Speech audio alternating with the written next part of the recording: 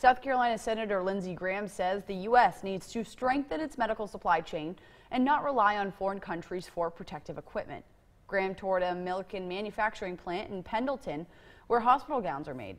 He said the plant is making 2.7 million gowns to fulfill a $20 million order, creating 75 jobs. Graham says, though, he hopes the order can be doubled to 5 million.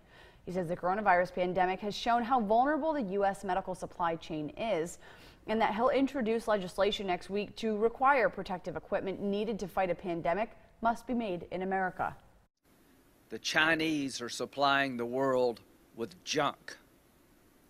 They've been hoarding protective equipment and selling it in a gouging manner. If you had any doubt about the Chinese Communist Party, I hope this episode will remove all doubt. Graham says he expects his legislation to be bipartisan and to be part of any future coronavirus relief package.